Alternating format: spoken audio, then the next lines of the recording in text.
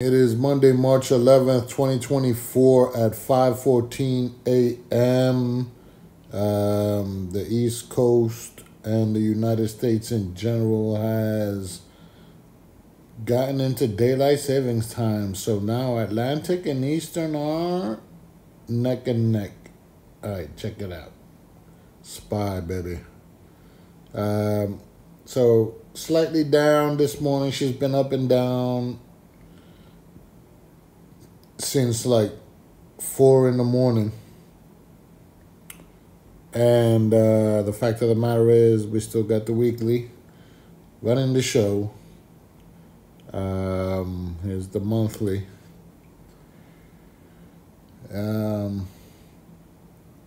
As I said previously, I think we're headed to 534 because of the weekly. The weekly has an ABC structure, a complex ABC structure headed up to 534. So what that means for the monthly is that that's that'll be a new leg from 409 to 534. We're talking 125 point A to B. So when we get to 534, then she could pull back a little bit. SPY will pull back, correct a little bit, maybe at 30%, maybe even 50%. So 30% would be around 36. That'll bring it just under 500. 50% would bring her just around 570. I mean 470, and 125 points from 470 brings it all the way up to 600, which is what I'm thinking for the end of the year. We'll hit around 600 for the spot. Let's look at the quarterly. I added the quarterly here, and this is a really nice picture.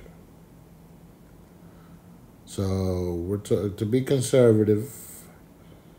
That's a 243.9 to 479. That's 243. That's 236. 236, around 236. 236 from around 350 is 580, something like that. So that's like a 600. We'll get around to 600. And we're talking 7.1 billion shares versus, and actually the high is 479.98. It didn't get there yet. We're testing the B point of this ABC up right now. 7.1 billion versus 3.5 billion. And this quarter finishes at the end of this month. So we have to do another 4 billion shares. 4 billion, about 3.6 billion shares. 3.6 billion shares for the month. No, for the whole quarter, which is but really for the month, because January, February, March is the quarter. So I don't think we're gonna get there. It's the point. It's not gonna be a confirmed ABC up, but it'll hit. It'll go up to then it could go up to 600, or it'll pull back a little bit. Starting in April. Pull back a little bit starting in April or May, right? All right, let's get the timing right. See if we get the timing right, man. This is always the question.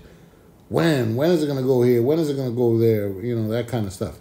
So it's all speculation, but it's a hypothesis, right? So I'm looking at, okay, so we can hit 434 literally this month, right? Then a pullback in April, go back up to like come in May or something, go back up. No, it's not gonna go up. It's not gonna go to 600 by May. It'll go up to 534 March, April, come down in May a little bit, and then hem and haw potentially for a little while, and then go back up towards the end of the year. We're looking at around 600. So what does this mean on the quarterly? So on the quarterly, this quarter will finish up, but it probably won't be confirmed. Next quarter we set a new high, but it'll be a red bar, and then the third quarter also a potential lower low, a low from the high of around 600, around 530, around 534, low from the high around 530 something, right? Lower than that, and then in the fourth quarter, towards the end of the third, and the beginning of fourth quarter, we go back up towards 600. So we're looking at, so this is first quarter, second quarter, third quarter. After the third quarter, so that'll be a new leg to an ABC up too on a quarterly. At the end of the day, I'm looking at higher prices for the S&P 500. Is what I'm thinking. You know, it's going to keep going up and up and up. The chance of a correction down to 350 or 300 is minimal, but I would love to see it because it's just an opportunity to buy at a better price. So the element of time will continue. So long as I'm alive, that's how I see it. And so, and also we got an election this year, November, you know, who cares? It's going up.